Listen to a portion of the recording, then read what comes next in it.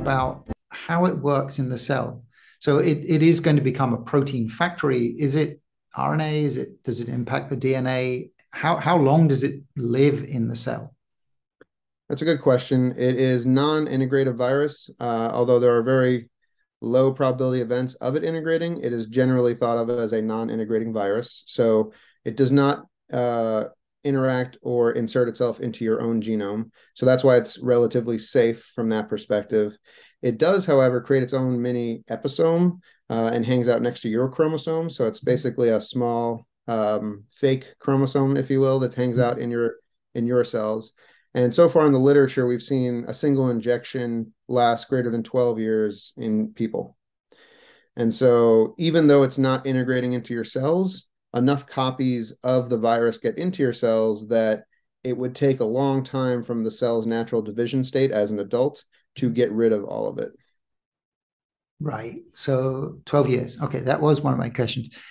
So when a cell divides, does it continue in both the mother and the daughter cell?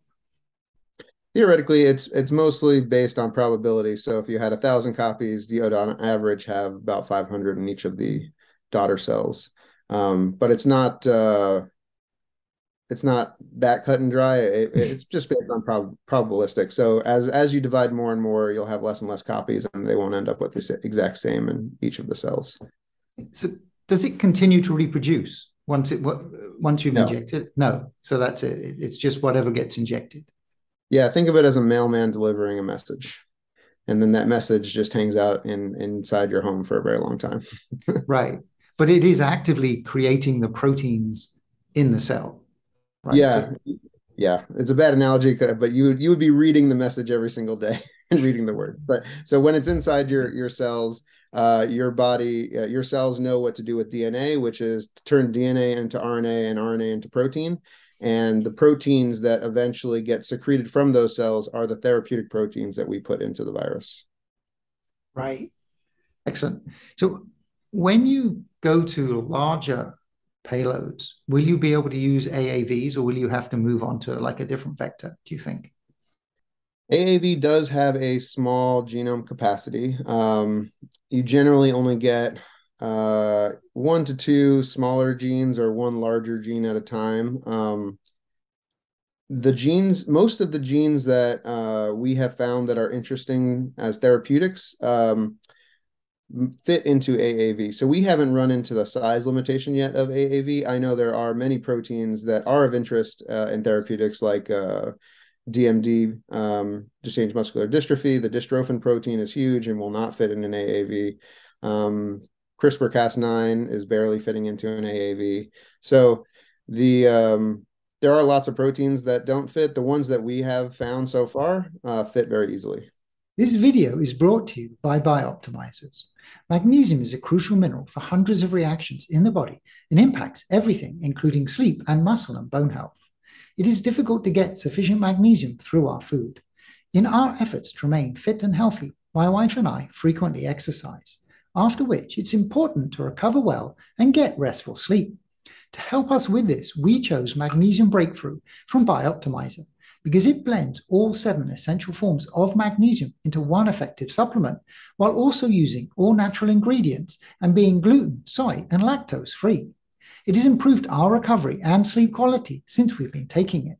And we are happy to tell you that BiOptimizers are offering a 10% discount for Magnesium Breakthrough to Modern Healthspan audience. Just go to www.magnesiumbreakthrough.com/modern or click on the link in the description to get a 10% discount with coupon code MODERN10. Thank you for your support. So going back, in the original paper, you looked at having all three at once, right? FGF21, TGF beta, and alpha klotho, but they didn't play well together when all three were together. Could you talk a little bit about what you saw in terms of the three of them working together?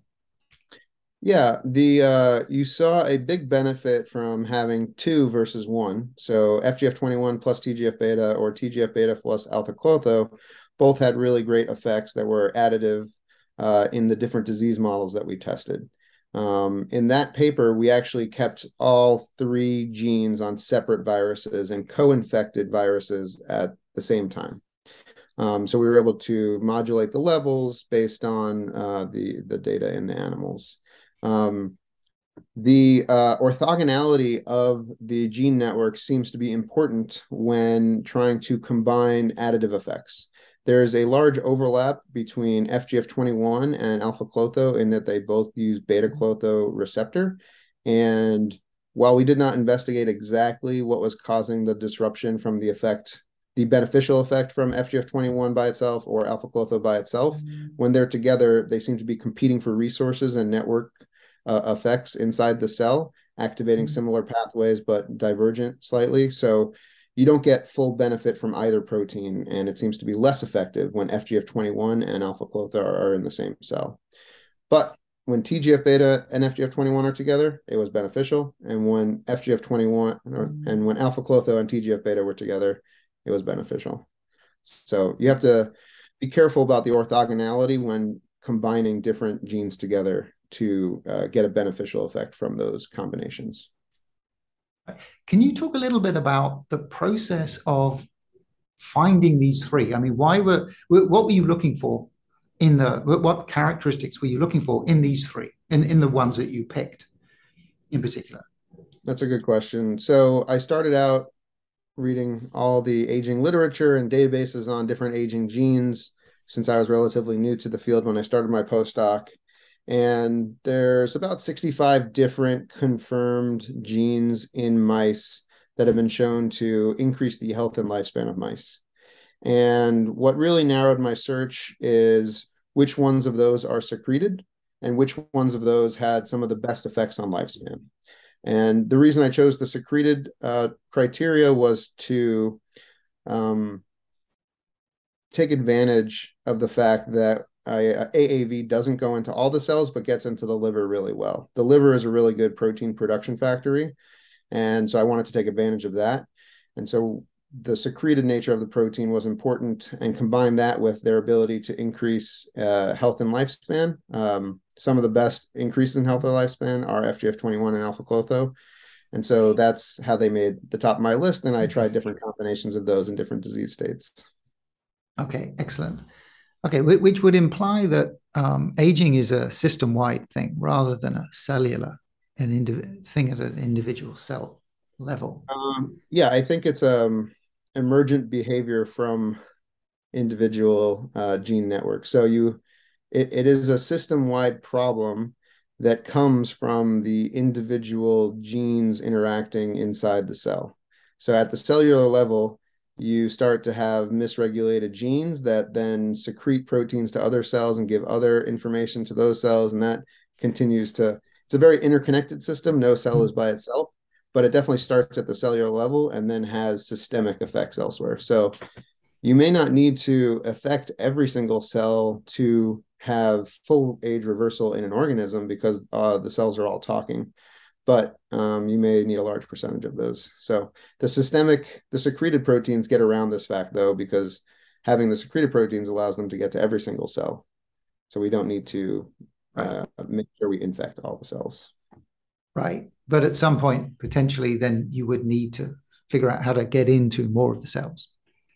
Yeah, and there's plenty of technology and work being done on those fronts by ourselves as well as others, getting better viruses that get into more cells and have better infectivity with lower doses for increased safety. And different tissue types every day are being focused on to increase the effectiveness of the viruses that we currently use, and teaching them how to get into other tissues and cells as well.